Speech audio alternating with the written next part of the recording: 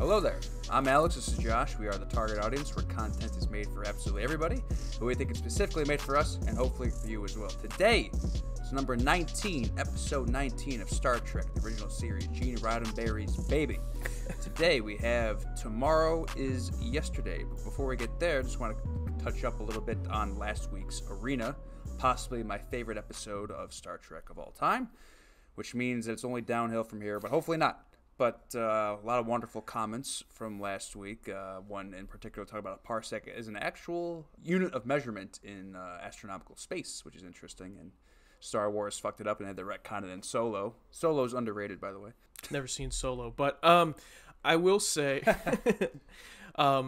yeah, the response to the last video was awesome. I knew going into it, we had gotten some comments that it was some people's favorite episodes, and that was confirmed after we posted a bunch of comments coming in of people saying exactly that. One of their favorite episodes, or favorite episode of the first season, favorite episode of all time, you know, all those kinds of things. So I'm glad that everyone enjoyed it.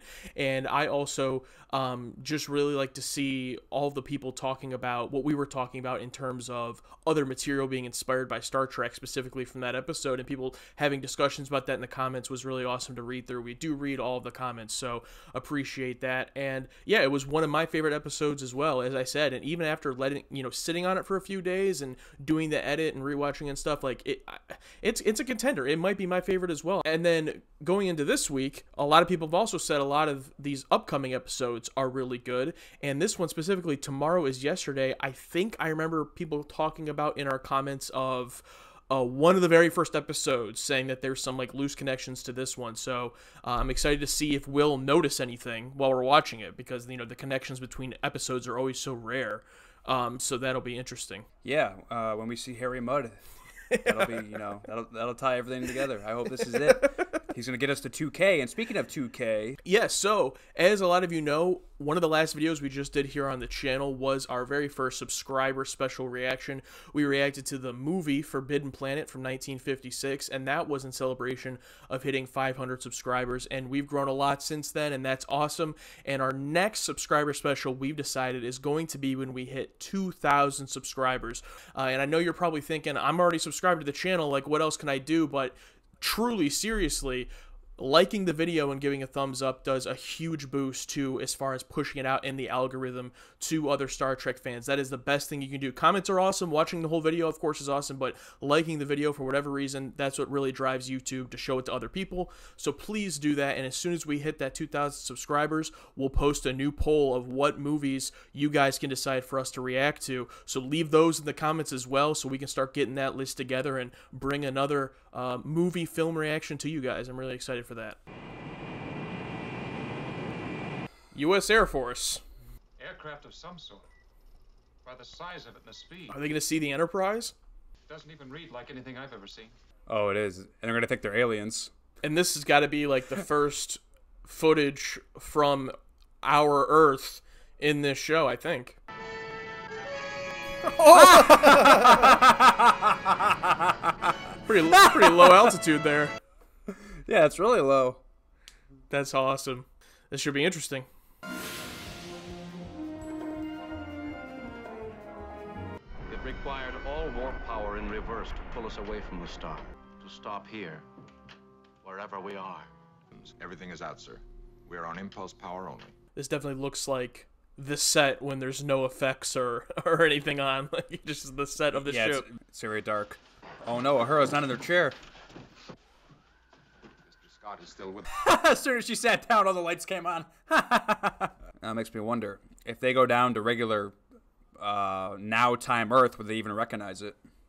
I mean, I would assume not. This is the 5:30 news summary. Cape Kennedy. The first manned moonshot is scheduled for Wednesday, 6 a.m. Eastern Standard Time. That's good timing. That was in the late 1960s. Apparently, Captain. So are we. I'm like, come on, just talk to him. Just try to talk to him. Yeah, if they can read into radio frequency, the Enterprise can probably send something back. Scotty, activate tractor beam. Lock onto that aircraft and hold it out there. Just disintegrates him. Oh, they're gonna bring him up. Oh man, imagine you're on Earth, like your pilot just gets freaking abducted. The first man abducted by aliens was actually abducted by humans from the future. Welcome aboard the Enterprise. Dramatic lighting. It's been gone for a while. I'm Captain James T. Kirk. I hope they don't do something stupid like, who are you? Oh, I'm, Bill Kirk. Bill Kirk. My great-great-great-grandfather was... Good morning, Captain. Morning, Captain. Oh, come on. That's the first thing. He just gets distracted by a woman. Woman in space? Huh? I never have believed in little green men. Neither have I. Nice. Feel free to look around, Captain. Don't touch anything, but I think you'll find it interesting. Interesting is a word and a half for it, Captain. Cannot return him to Earth, Captain. He already knows too much about us and is learning more. Such a man could manipulate key industries, stocks, and even nations. Ooh, this is a rough choice.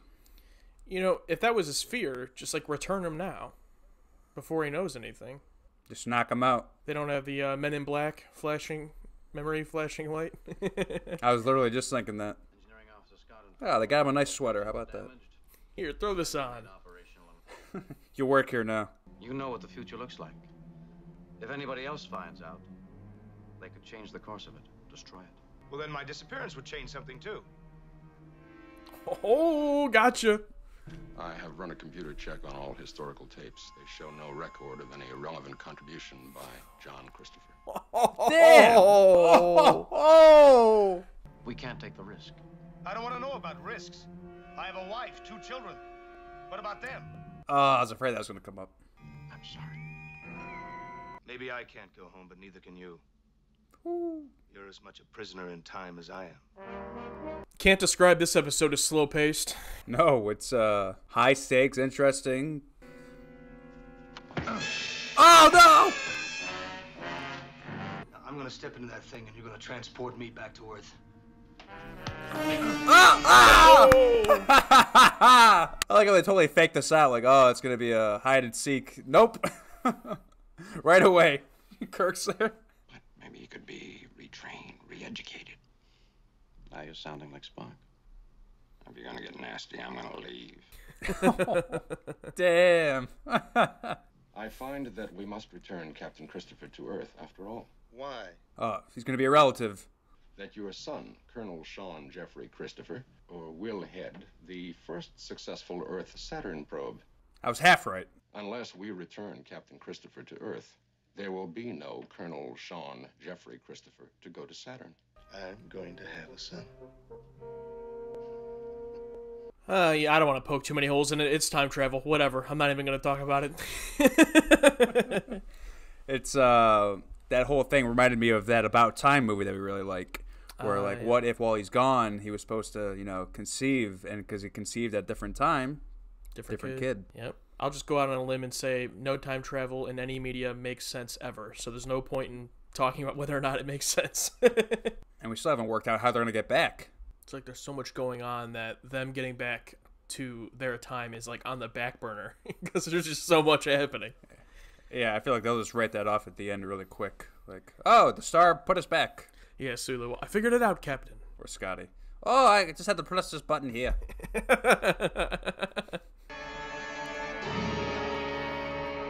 Oh, they're on Earth. This reminds me of Endgame with Steve and Tony Yeah.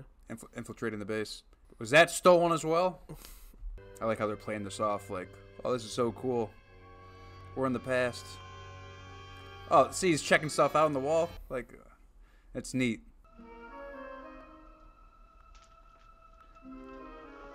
This score and the way this is shot, it's like they're filming a horror movie. Shouldn't you be working on your time warp calculations, Mr. Spock? I am. I really love how they've developed the relationship between these two. Hold it. Get your hands up. Oh, God. What was that? I didn't hear anything. Beam up immediately. Oh, no.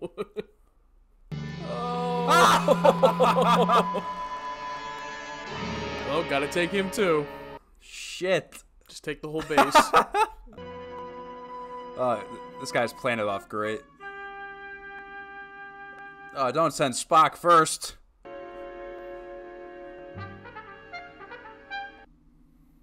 He hasn't moved. Oh no. Oh my god. He's gonna fight them all off. Oh! Ah! He wanted to roll, but he bumped into him. Oh, crossbody!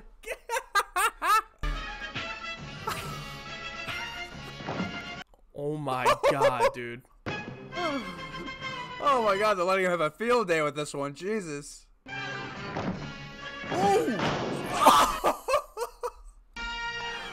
Oh! This is a spot! Oh no, I had to pull out the gun. Oh my god, that was so exciting. All right, where's the other one? What other one? Your partner. I saw you looking that way, and I saw somebody moving there. Oh, no. I'm pretty sure that guy was in Willy Wonka in one of the goofy ticket segments. Wow, great memory if you're right. They're keeping your husband captive. What do they want? They want your case of Wonka bars. It's your husband's life for this case of Wonka bars. How long do I have to think about it? You got all the way inside here without tripping any alarm. How did you do it? You wouldn't believe me. Is that a uniform of some kind? This little thing, something I slipped on. I love how he's being so coy about it. I am going to lock you up for 200 years. That ought to be just about right. You don't trust me, Spock. I do.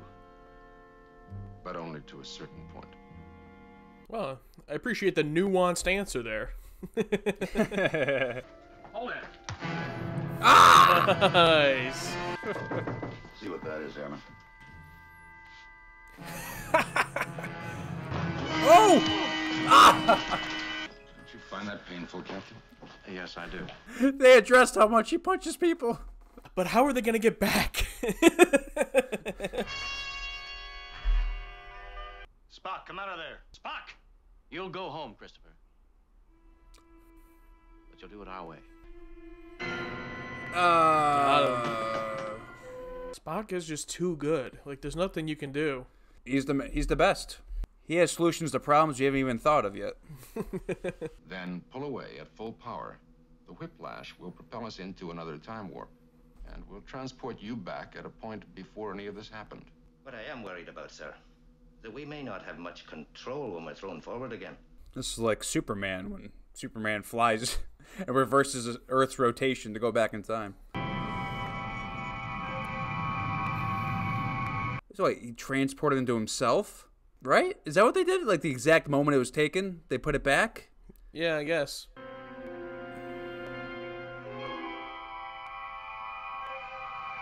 Braking should begin now. Oh!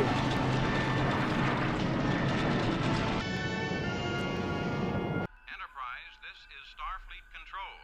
Come in, please. The Enterprise is home. Kirk out. Damn. Abrupt. But perfect. Perfect ending, in my opinion. Really solid episode. It's cool that we had two back-to-back that were both so good. Hopefully, that just keeps on going. As far as the time travel stuff, at first I was surprised how much of it was being, played for laughs, used more in a comedic sense.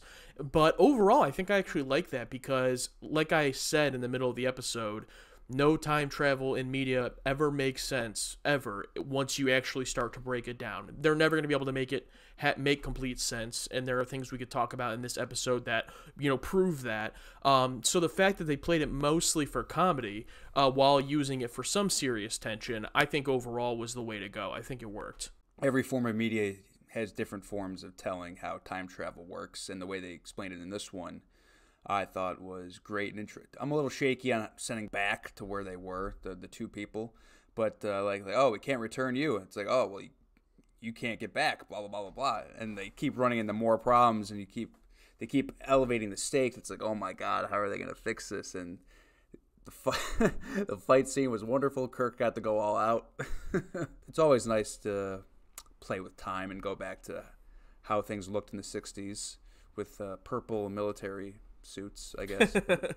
Yeah, two things on that. The first one being kind of similar to how I felt with Miri, although obviously that was like another planet that just resembled Earth for whatever reason. We know the behind-the-scenes reasons of reusing the sets, but as far as in-show, same thing here. You go back to Earth as Earth was in the 60s when this show came out, and it still, to me, feels a little bit wasted. Like, it feels a little bit like this is the first time that these characters are going to Earth, and it happens to me modern day for when this show released, and we don't really see anything of Earth other than them just in this Air Force base, which is fine, and I understand that's not the point of the episode, but to me, I would love to see an episode where they actually explore Earth, either Earth from the 60s or even a futuristic take of Earth, but actually get to explore that a little bit more. So maybe that happens down the line, or maybe it doesn't, I don't know. But every time we get into these premises, that's what I'm almost hoping for, and so far it hasn't happened. Not really a flaw with the show, but just more of a personal preference that, I would be excited to see. Yeah, they're teasing us a little bit, with Kirk and Sulu, like, looking throughout the Air Force base, looking at the trophy case. They're like, he's like feeling, I think it was like the fire alarm. He's like, ooh, what's this, So maybe that was credited to the actors, thinking, hey, I'm not from this time. And it's nice to suspend your disbelief and actually believe they're from the future, even though they're literally from that time period. The person who played the pilot who got beamed up, I thought his taking in of everything happening was great. I like the guest stars, like the day players on this show are always, for the most part, fantastic. Like they know how to pick them. They're day players. Yeah, rare that you see just like a straight up bad performance, at least thus far in what we've watched. They're usually either just fine and good to great.